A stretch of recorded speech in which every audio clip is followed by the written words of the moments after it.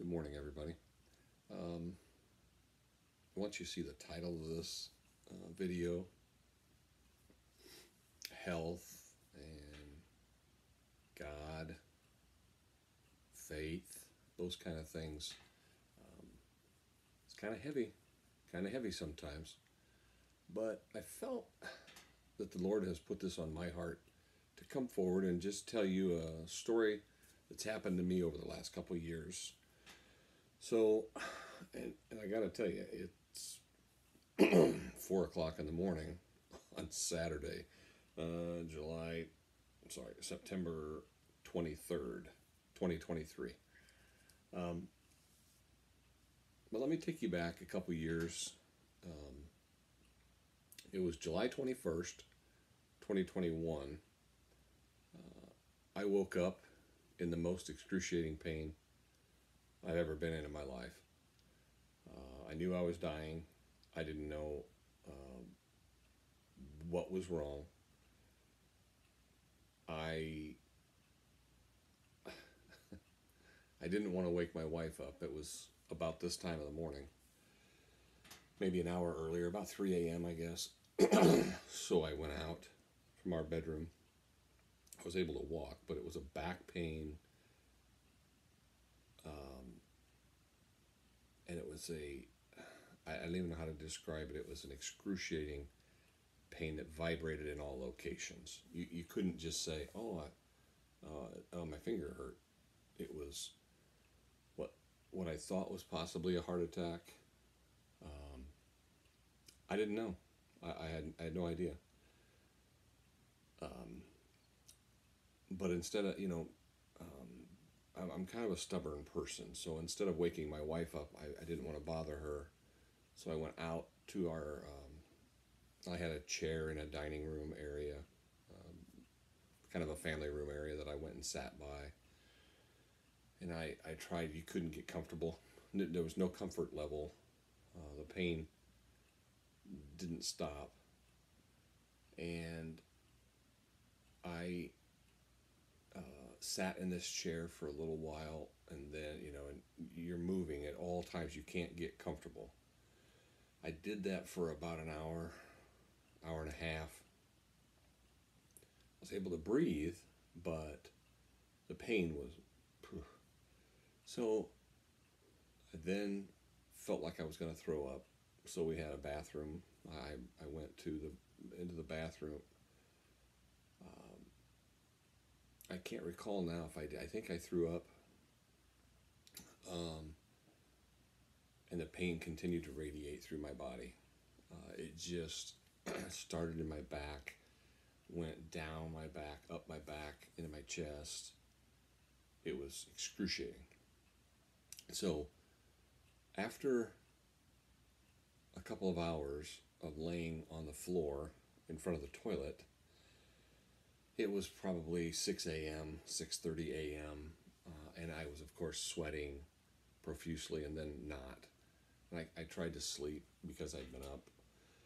So I um, I didn't know what to do. You're still in that stage where you don't want to bother your spouse, but you think, well, do I want her to wake up and find me dead laying in front of the toilet? Let's be honest. So it was probably 7 a.m. I made my way back to the bedroom between 7:30 a.m. I think, and I woke her up and I said, and she knows I don't complain. I hate to bother her. I don't want to be a bother or a burden to anybody. But this whole time, I tell you this, I was praying to God that whatever whatever happens, it brings things home. Your family, what is important to you, what is going on. You have no idea. So I finally thought, I need help, and I need to help. I need help now. So I went, made it to my wife in the bedroom, woke her up. Somehow I had not made enough noise to wake her up. I mean, our family room was a long ways away where I was trying to huddle on the floor in the fetal position under the toilet. So woke her up. It was probably about 7:30 in the morning. Um, I got dressed. She immediately took me to the emergency room, and I had of course, I took a bowl with me on the way because I felt nauseous at all times, just every moment. So we take that. I didn't throw up on the way, but of course we bounced our way all the way into Pekin on the roads, and we went to the emergency room at the local hospital. And about the time she pulled up in front of the hospital, my pain started to dissipate. And I went from thinking I'm going to die to I don't know, something, the pain is starting to go away. Well, my wife is a very stubborn person because I said, well, let's go back home. And she's like, no, it's now 8 o'clock in the morning. We're here. You're going to the hospital. You're going in. So we go in, and it's funny. This is where it starts to turn.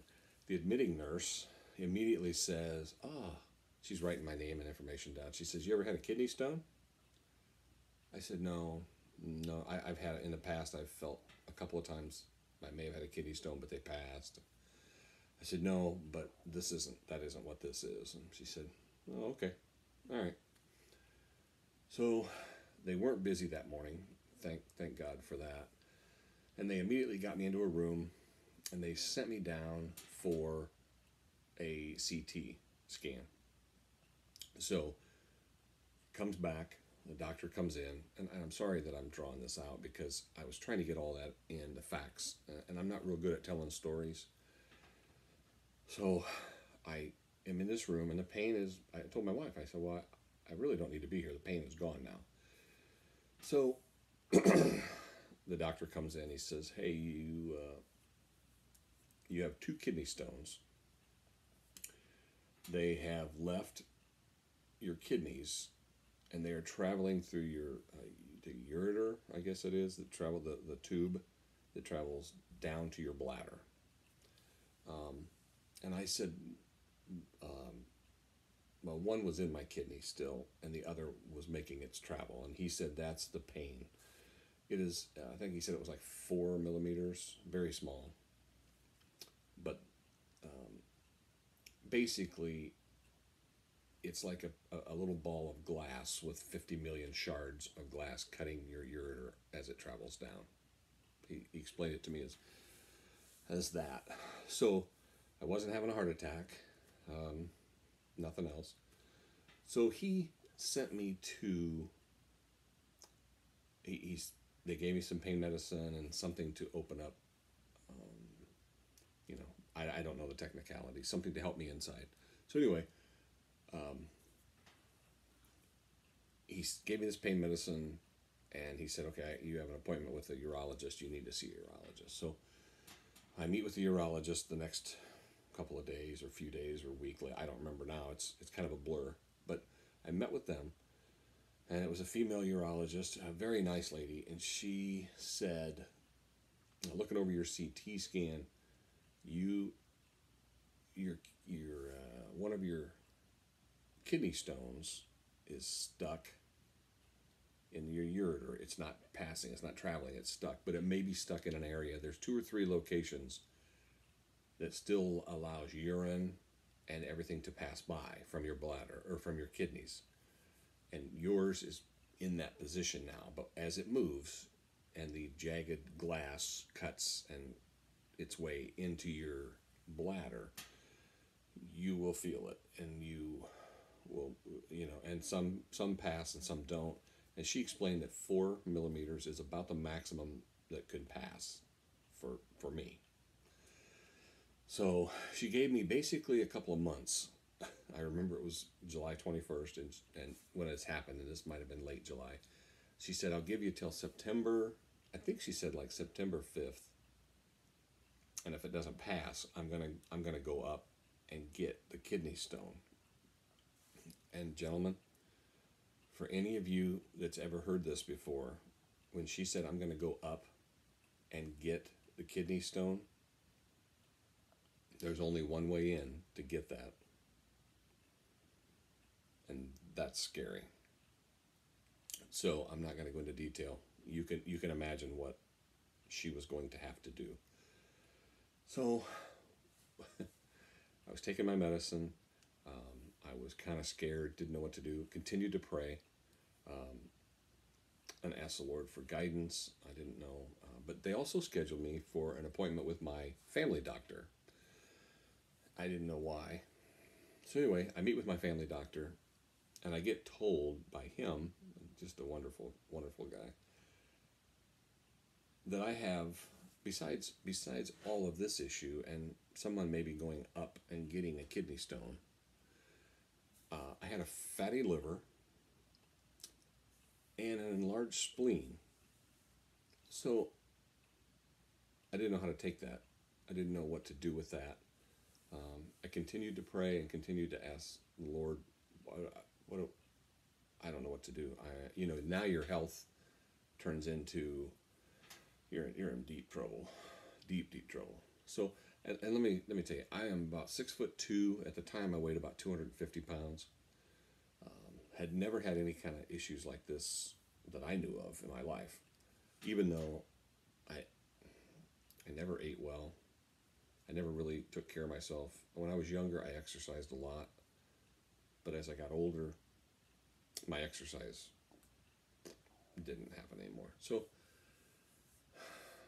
I tell you that to tell you this. He did tell me, he said the CT scan showed, and it's the gold standard, as he called it. And that'll show all of your organs. That'll show you everything. And he didn't really know which way to turn. So he said, I'm going to recommend you meet with a hematologist. And maybe you have some blood issues. Maybe he didn't know. He wasn't sure. So now my fear level went from kidney stone to I'm dying or something. I don't know. I don't know what's wrong. So we scheduled this meeting with it was a hematologist / oncologist, which if that doesn't scare you, I don't know what does. But unfortunately, as busy as they are, they had to mail me a packet within 30 days, and then I had to fill out these 12 pages of forms and then mail it back, and then they had to schedule it way out. So we were in the middle of selling our house, and we had purchased a condo, and we were downsizing. So move ahead. We're struggling ahead. So we're getting closer. I've scheduled my urology appointment for September 5th, I think it was, or September 8th, something like that. I've scheduled the bad appointment. And we close on our old house. We close on our new house the next day. So we close on September 1st on our new house, our new condo. And we move. Our good friends came from Indianapolis, great friends, and helped us move into our new condo. So it has relevance. Sorry, bear with me. So we move into the condo, and there's a lot of heavy moving. Couches, love seats, some of them very heavy, bedding, couches, chairs, you name it. We moved in. So that evening, we went to a restaurant for supper. And while I was in the restaurant having supper, I got an excruciating back pain. And I felt flush, and I felt like a lot of back pain. So it went away. It was like it was there for just a short time, and then it went away. So I was kind of like, I don't know. I had no idea what that was. I'd been having pains off and on anyway because of the kidney stone on my right side. So, and again, I apologize for going on, but I get home that evening. I am using the toilet, and I hear what sounds like a piece of concrete hitting the porcelain bowl inside. And I have a screen. Well, I wasn't screening my urine, which I had been for a month or 6 weeks, but eventually it gets boring when you're trying to screen your urine to catch this kidney stone. But anyway, my good friends from Indianapolis, she is a nurse, and I said, I don't know, that sounded like a piece of concrete. And she got a smile on her face and said, I think you passed your kidney stone. So with my screen, I was able to fish out what looked like a little bitty, the smallest thing in the world. But anyway, it was a kidney stone. I didn't send it in to have it tested. I immediately the next day tried to make sure I canceled my test from the urologist because she didn't need to go up and get anything. Now, I still had another kidney stone in my kidney, which was not causing any pain. And well, this is where YouTube comes in.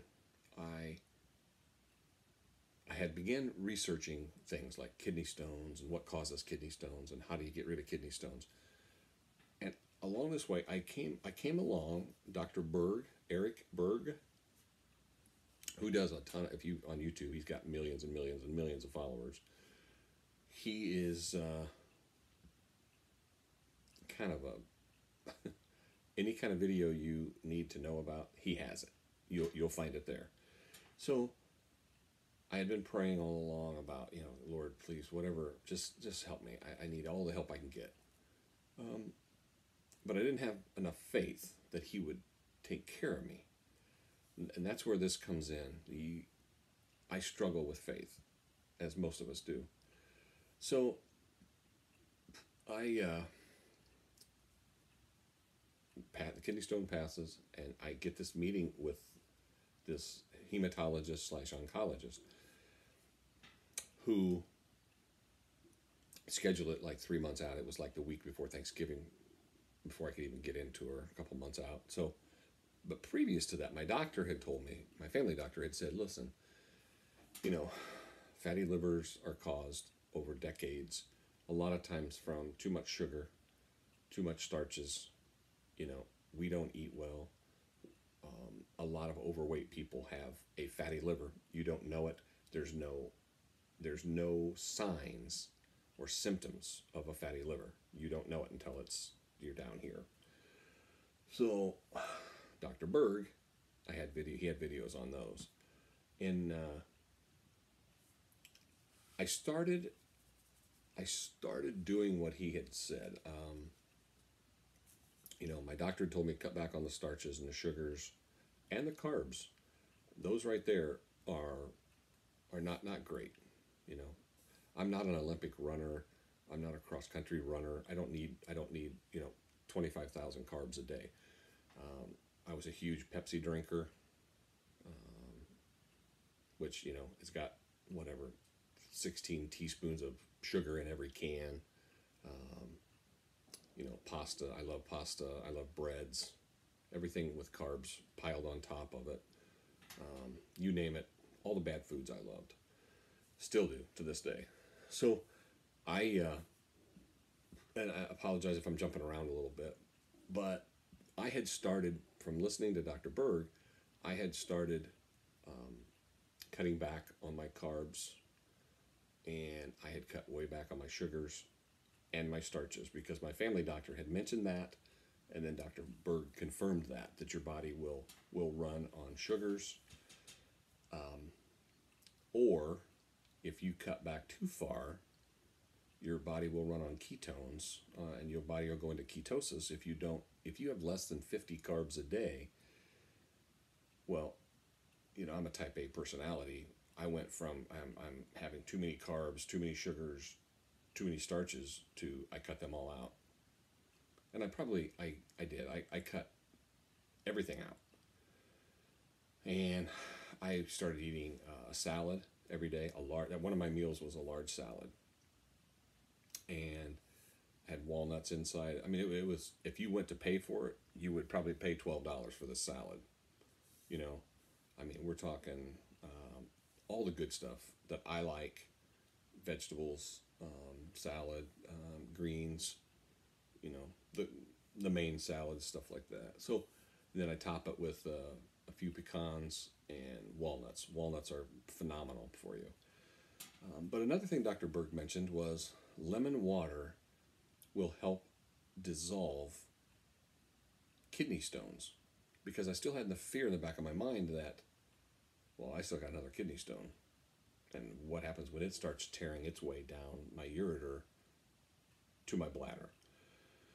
So I started making a gallon every day. I would cut up a couple of lemons, squeeze them into a gallon of water, and I would drink almost, probably, I would say half gallon a day. I would drink that half gallon throughout the day. I joined a gym. I was trying to exercise. You know, when death hits you in that point, and you think, boy, I don't know, you know. And I still haven't had a meeting with the oncologist and hematologist, the lady. But I started, basically what happened was, I started doing all of these healthy habits right away, still not knowing what's going to happen when I meet with this person. And a funny thing happened. I started to get healthy. I started to lose weight. And as you lose 10 pounds, your blood pressure starts to drop. I was pre-hypertensive blood pressure, have been for years. And then you lose another 10 pounds and your blood pressure drops a little bit more. You're getting up, you're going to the gym, you're exercising, you're doing everything that we know we need to do. And at night, I'm still praying to the Lord that I'm going to meet an oncologist. Is she going to give me the news, the worst news in the world that everybody fears? But he kept pushing me. Just do everything that you're told. You've got to have faith. So anyway, this goes on for 6-8 weeks until I can get in to see this oncologist. And by then, my weight was down to 210 pounds. And I was feeling better. I didn't have the aches and the pains and everything else that goes along with being overweight. So I get in to see the oncologist, and again, of course, had prayers, you know, the fears. I meet with her, and she was phenomenal. She came in. She had reviewed my entire file, everything, and she basically went out on a limb and said, "You're fine." I checked even, what did she say? Not bone marrow, but she checked everything that she needed to check as an oncologist / hematologist. Nothing wrong with my blood. Nothing wrong. I don't have cancer. And the enlarged spleen, she said, what some people don't understand is you don't have an enlarged spleen. You're a large man. You are 6'2", 250 pounds. That is well within the range of the size of a spleen. So I sat there, and you know, I thank the Lord every day for everything I have. And I'm so blessed with children, grandchildren, my spouse, everything that I have and everything that's happened to me. But when you get told you're fine, you're perfectly healthy, you don't ever need to come back and see me ever again. You are fine. And she said, you don't have to lose any more weight. You're down to 210 pounds. You're fine. Well, I walked out of the office that day and tears just streamed down my face. Because, you know, you go in, you're afraid of the worst news of your life, and you come out with the best news of your life. You know, I was so blessed. So, still knowing me, a type A personality, I thought, well, I'm doing everything that my doctor had told me to do. I cut out sugars, I cut out starches, carbs, and this continued.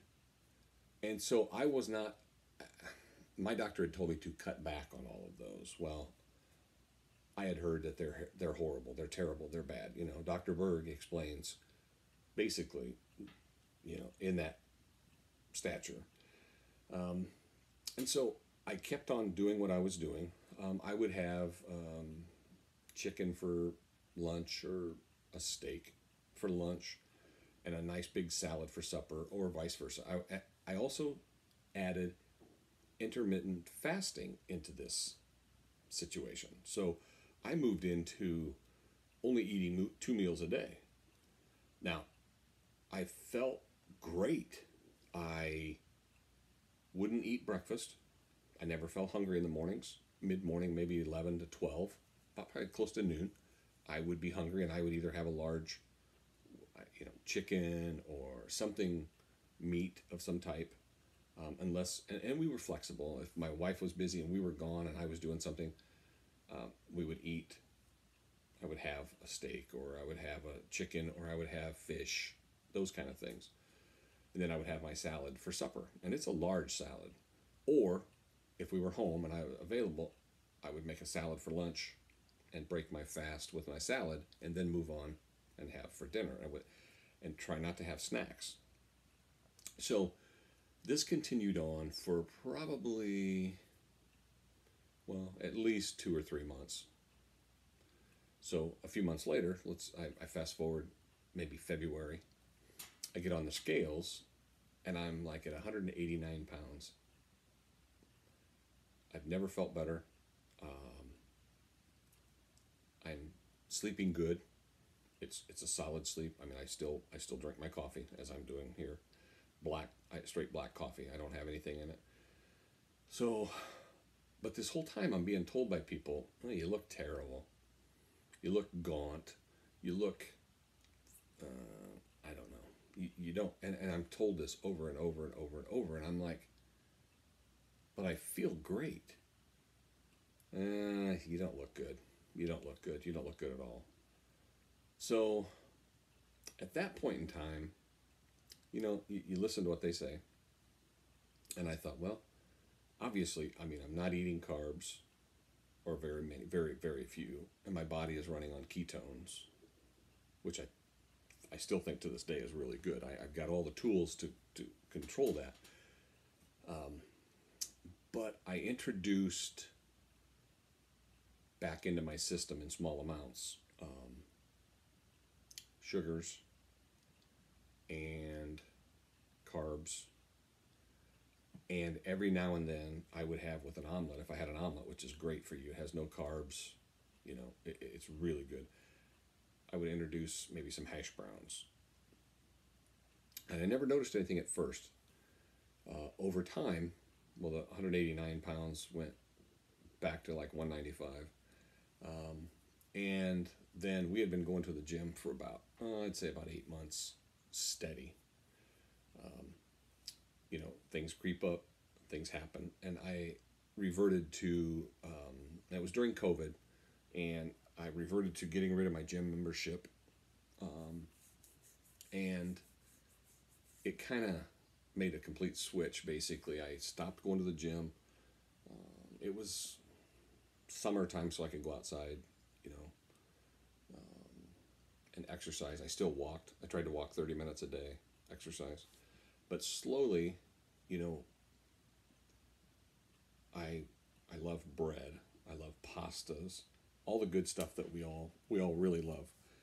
And so, you go out to a restaurant and you're like, oh boy, ooh, they got mashed potatoes and gravy, or, they got bread. You go to Texas Roadhouse, they want to give you rolls. And so I would start introducing that. So I have, let's just say I went off the rails. I'm still very healthy, but I have put weight back on. I unfortunately started drinking soda again, and I made that slip that a lot of us have done. But I have the tools to correct all that. I still have a salad every day. I'm trying to cut back on the sugars again. The sugars are terrible, and starches, and I have trouble with carbs. I love everything with carbs in it. I love. So I have to do better. I have to get back. But the meaning of this whole video, and I'm sorry that it took a half hour to get through this. Faith is something I have struggled with for a long, long time. I I am a Christian.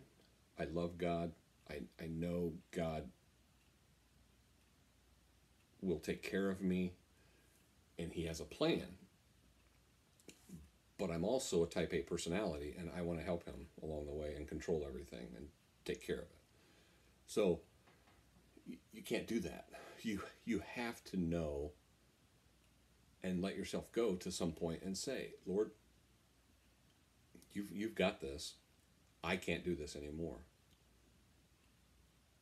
And when you do that,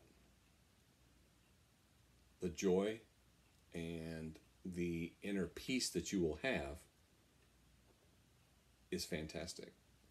So on my journey, I'm still struggling with that. Once a type A personality and you want to help and you want to control and you want to fix. And if there's an issue, okay, what's the answer? I'll go fix it. Go from that to the Lord saying, I got this. Relax. Everything will be fine. It's very difficult. It's a very difficult thing to do. So I just want you to know, whatever health issues you have, continue to pray. Continue to believe the Lord has you in the palm of His hand. It's okay. The blessings are many. A lot of times on my videos, and this is a completely different video than my electric vehicles and my Uber or DoorDash or any kind of videos I've been doing. But I felt this morning, I woke up in the middle of the night and I just felt like the Lord was telling me, you need to do this video. This is what you need to do. I put this on your heart for a reason. And so now I follow. When God tells me to do something, I do it. So I'll finish up, let you guys go back to sleep, or I'll finish my coffee. But just remember, whatever health issues you have, God will put the right people in the right place at the right time for you. So thank you guys so much. May the Lord bless you, and I appreciate all that He's done for me. And thank you for listening. Okay, be safe, everyone.